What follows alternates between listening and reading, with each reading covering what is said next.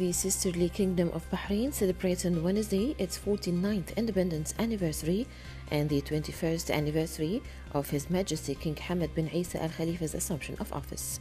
Since 1971, the Kingdom of Bahrain has been able to march towards progress and development by relying on its own capabilities as well as developing a strategic vision that enhances its economic and financial capabilities.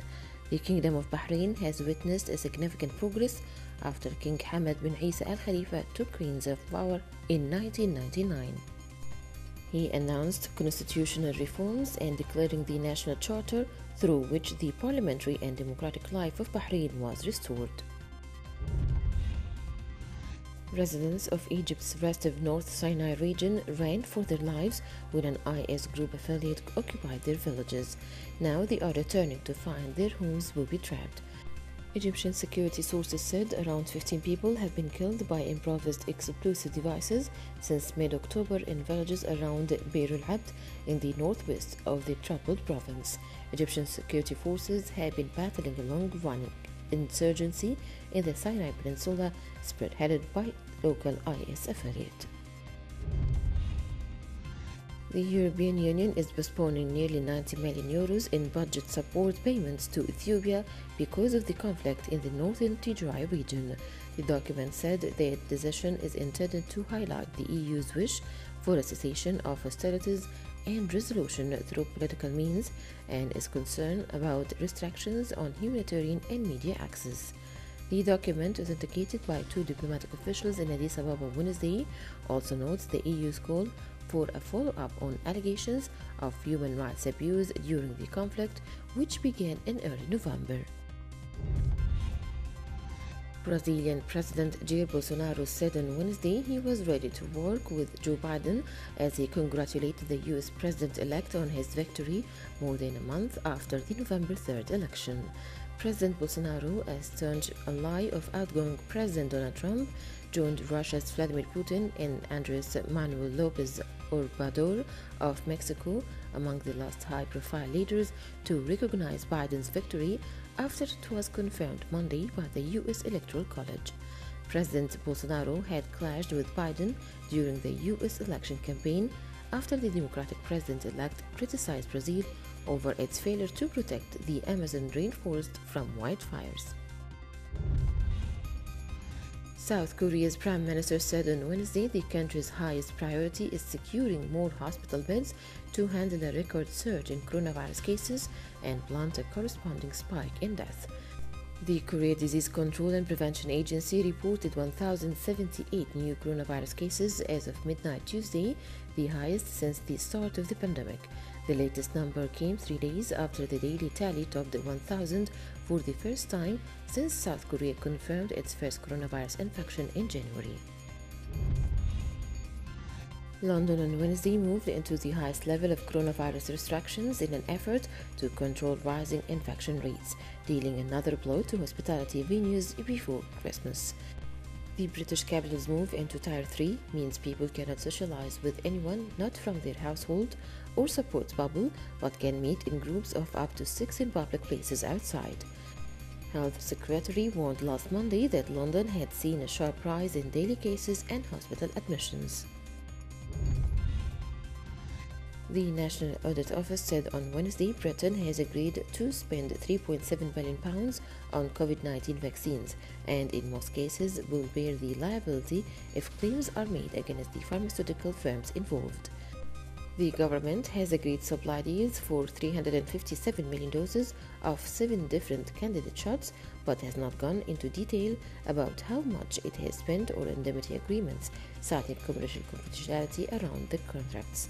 The National Audit Office said the Business Ministry had signed firm deals for 5 of the candidates, including the Pfizer-BioNTech shot, which has already been approved and is being rolled out, as well as those developed by Oxford AstraZeneca, France's Valneva, Novavax, and Moderna.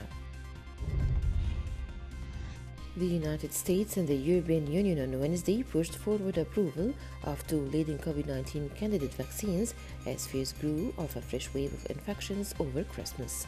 Health professionals have registered over 1.6 million lives lost and more than 72 million cases of the novel coronavirus since it emerged in China last December. The U.S. Food and Drug Administration issued an upbeat briefing about the Moderna COVID-19 vaccine ahead of a meeting by experts on whether to grant it emergency approval. Egypt has received the second batch of China-based Sinopharma's COVID-19 vaccine, totaling 50,000 doses. The delivery brings Egypt's inventory of the jab to 100,000, enough to have 50,000 people inoculated.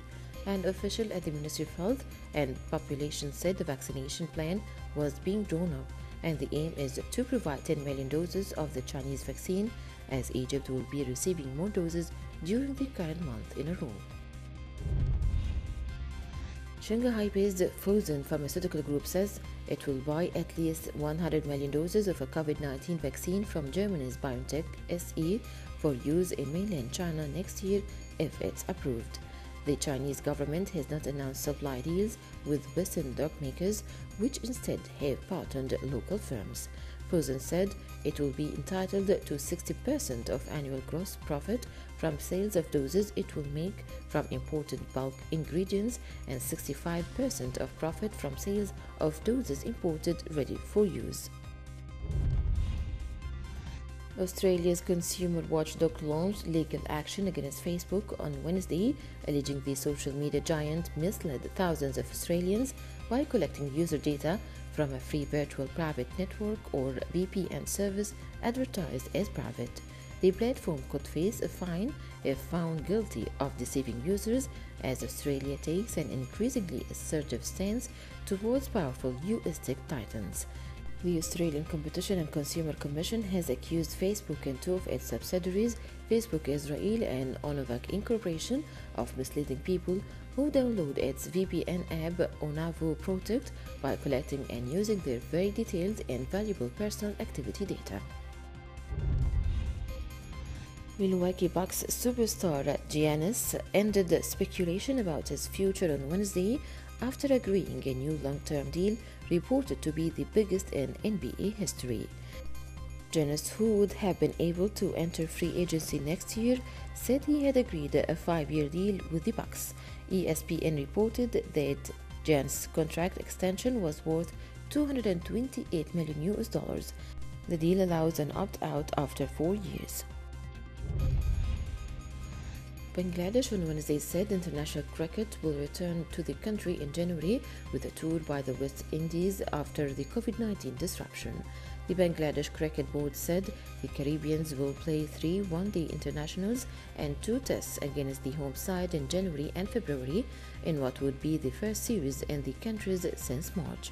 According to an itinerary released by the Bangladesh Cricket Board, the tourists will arrive on January 10th and quarantine for 7 days before a warm-up match against a local selection on January 18th. Fijians living in the path of an approaching super cyclone were told to hunker down at home or head to emergency shelters immediately on Wednesday, as authorities warned of the storm's potential to uproot buildings and cause mass destruction. The Fiji Meteorological Service said Cyclone Yasa had intensified into a top-of-the-scale Category 5 storm with gusts of up to 280 km per hour. It's on track to hit Fiji late Thursday, and the National Disaster Management Office said around 2/3 of the island nation's population of 900,000 people were in its path. The Japanese Weather Agency said on Wednesday an earthquake with a preliminary magnitude of 5 struck the Hokkaido region in Japan's northernmost prefecture. According to the Japan Meteorological Agency, the trembler's epicenter was located at a latitude of 42.7 degrees north and longitude of 144.2 degrees east and occurred at a depth of 60 kilometers.